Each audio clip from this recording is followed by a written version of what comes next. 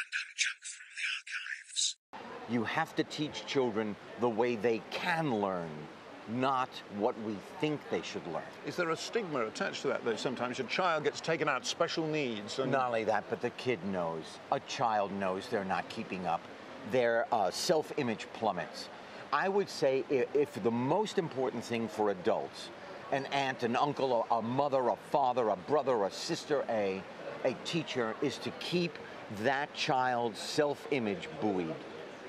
If the self-image is buoyed, that child will meet their destiny. Now you struggled. I did. You were a great success. You had a very successful career. Right. So what was it that worked for you? Was tenacity. So it's something that came from inside you, not from the adults around you. I tell every child you have greatness in you, and nobody else can tell you what it is. You know what it is. I ask all the children we visit in all of the schools. We visited 400 schools so far. I say, what are you great at? They all know what they're great at. They're great at, one child said, I'm great at being me. One child said, I am a dancer.